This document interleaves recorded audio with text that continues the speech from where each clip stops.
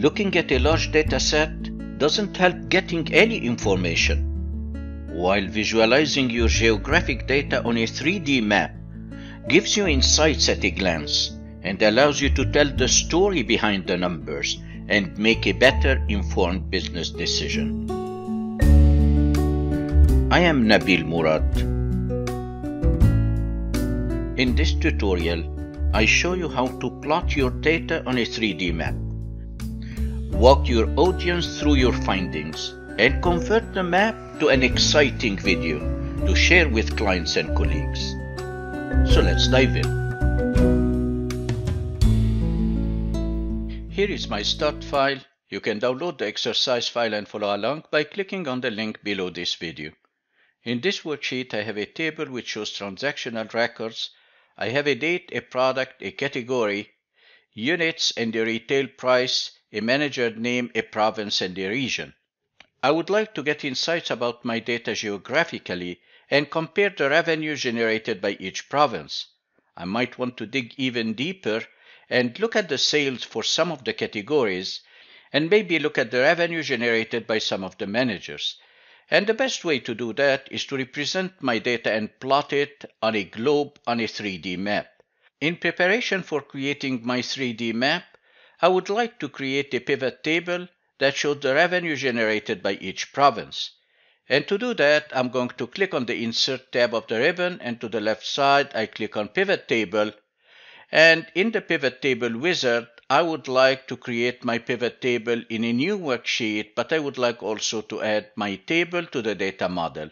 Note the name of the table is Product T Product Table. Check the box for Add this data to data model, and then I hit OK. And when I hit OK, here is my new worksheet. I start by dragging the state or province to the rows. I get a unique list of provinces, and I would like to calculate the revenue. The revenue is not available in the source table. It's calculated by multiplying the units by the retail price and then adding all the numbers together. And because I added my table to the data model, I can go to the Power Pivot tab, and on the Power Pivot tab, I click on New Measure under Measures, and I'll be creating a measure to do that, and I'll be naming this measure Revenue. And for the revenue, I'll be using a SumX function. I hit the Tab key, and it requires the name of the table. It's the only table I have. It will live in the product table. Then I type product, and then I hit Tab, and then comma. I would like to multiply the units. I open a square bracket and select the units, and I want to multiply it by the retail price. I open another square bracket, I select the retail price, I hit Tab, and I close the bracket for the SumX function. I can check my formula for errors, and I don't have any errors. I want to format it as currency, and then I hit OK. The measure is created, and it's added to my pivot table. If you want to change the layout of the pivot table to bring the label here at the top, you go to the Design tab, click on Report Layout, and let's change it to tabular form. Now I have state or province. I start by creating my 3D map by selecting any single cell in my pivot table. I go to the Insert tab of the ribbon, and then I click on 3D map. When I click on Open 3D map, it will open on top of Excel. I see the picture of a globe. I have a field list, I have a layer pane, and I have a tour editor. I can close the tour editor for now, and if I want to bring it back, I can do that by clicking on Tour Editor. It's a toggle button, so if I click on it one more time, it will be hidden. On the right-hand side, let's have a look at the layers. I have one single layer for now. This is layer number 1. I can edit the name of the layer if I want by clicking on this little icon. I'll keep it as it is. And for the location, because I'll be plotting on a map, it recognizes two fields as location, the region and the state or province. And I'll be using the state or province. Then I want to delete the region. I click on the deletion symbol, and I have the state or province. I have the confidence margin here, which shows 30%, which is not too high. I'm going to click and see what it's interpreting. When I click here, it almost recognized all of them correctly. Newfoundland corresponds to Newfoundland and Labrador. All the other provinces are correct. Then I'm not going to worry about the percentage, the 30%, and I hit OK. So for the location, I'll be using the province. What about the height? For the height, I'll be using the revenue that I just calculated, and I drag it and drop it exactly like in a pivot table. I drag the revenue to the height, and because I want to see each province in a different color, then I'm going to drag the state or province to the category as well. I drag the state or province, now I see the different provinces, I see a legend for layer 1, and that's wonderful. Let's improve the appearance and look at some details. I can resize my legend. I can rotate this globe by using the arrows to the lower right corner. Then I'm going to rotate the globe.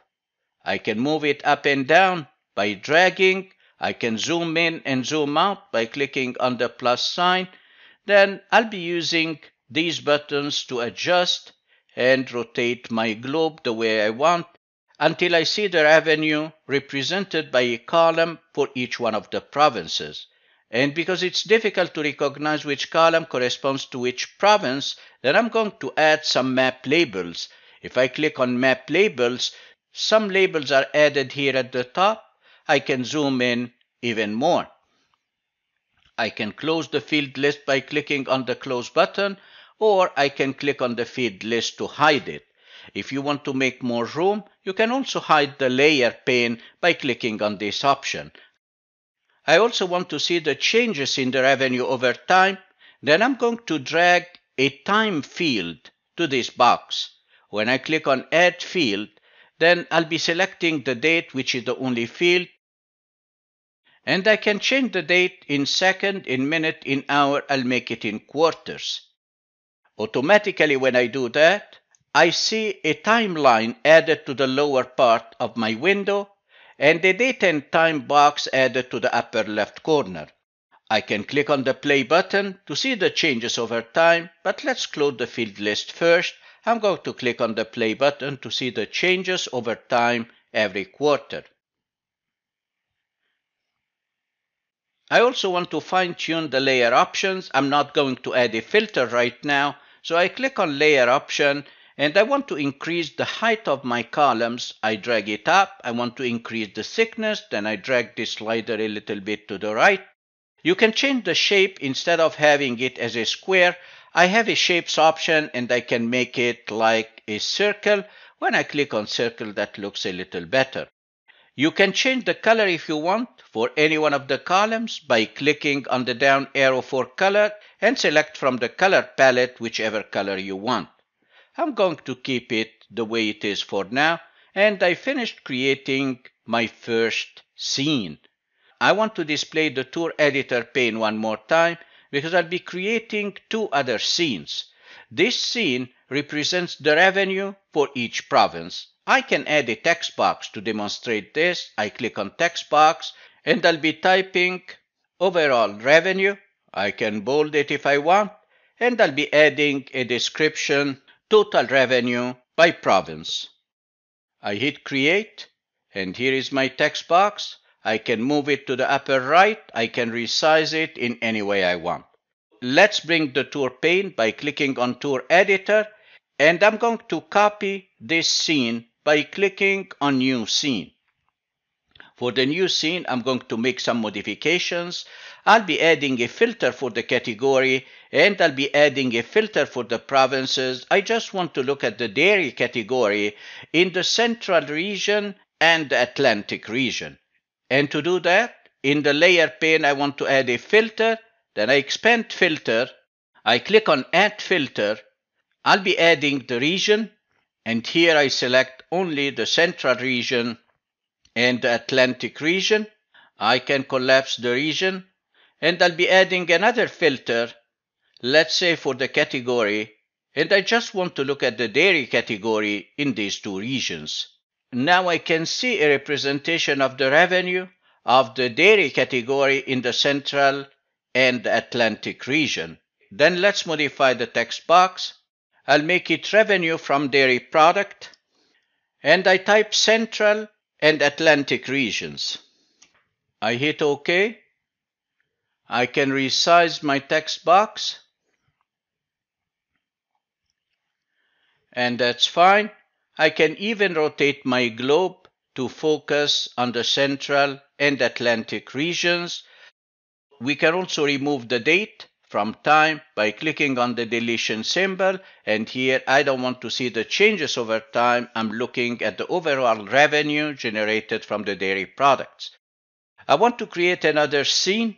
Then I select the first one, I click on New Scene, I move it down, and here I want to look at the revenue generated by some of the managers. Then I need to add the managers to the filter. I expand the filter, I click on Add Filter, I select Manager. I would like to look at some of the managers. I will be looking at Danielle and let's say George. This is the revenue generated by Danielle and George. And to differentiate them, I'm going to remove the time, and instead of having each province in a different color, I'm going to remove the category, and I'll be adding the manager to the category. Then I click on the plus sign, I add the manager. Now I have two colors. The blue color represents the sales for Danielle, and the orange color represents the sales for George. I'm resizing the legend. Now let's change the label. I double click on the text box, and here I'll be changing the title, Comparing Revenue, Danielle and George. I hit OK. And now anyone looking at this scene will understand that it's a comparison between the revenue generated by Danielle and the revenue generated by George. If you want to represent your data on a flat map, you can do that by clicking on Flat Map. It becomes a flat map. I prefer the globe, then I'm going to click one more time. Now to make it dynamic, I'm going to generate a video from these scenes. I select the first scene, and I want to change the scene options. I click on Scene Options, and here I can give a name to the scene. I'm not going to do that. I'll be adding a transition effect. Let's make it circle. And I can specify a time frame if I want. I go to the second one. I want to specify an effect. So let's say for this one, I'll make it push in. And for the third one, I'm going to change it as well. And I'm going to change the transition effect, and let's make it rotate globe. Let's explore how it looks like. I'm going to close the scene option, and let's explore how it looks like by clicking on Play Tour. So this is our tour, how it looks like. This is the first scene, and the changes by quarter in the revenue. And then I move to the second scene, where I can compare the revenue of the dairy products between the Central and the Atlantic regions. And then I move to the third scene, where I'm comparing the revenue between Danielle and George. I'm going to hit Escape. I would like to convert this tour into a video. I do that by clicking on Create Video. It asks me about the output. I want it for computers and tablets. That's a lower resolution. I want to add a soundtrack, and I browse for a soundtrack. I added a soundtrack, and then I'm going to hit Apply to create the video. Where do you want to save this video? Let's say I want to save it to my videos folder with the name Tour 1. I hit Save. It might take a little while according to the amount of details you have, so please be patient.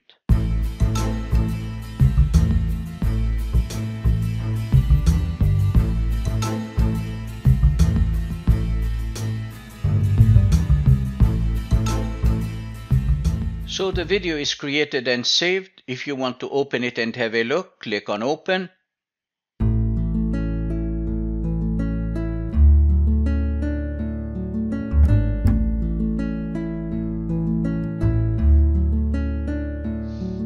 It switches from one scene to the other scene.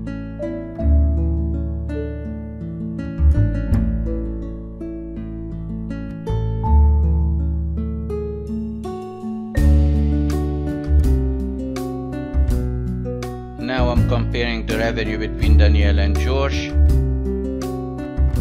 And when I'm done, I'm going to hit escape. So the concept is simple. You can keep adding scenes, customizing each scene the way you want, and then you create a video tour for the entire story that lies behind the numbers. If you want to take a screenshot of your data, you can do that as well. I'm going to close the layer pane, I'm going to close the tour pane, and I'm going to take a screenshot to use it inside my Excel file. I click on capture screen, and I would have taken a screenshot that I can share in any application or even in an email. So if I close the tour, now I'm back to Excel. I can paste the picture here by going to the Home tab and click on Paste. And here is a static picture of my findings.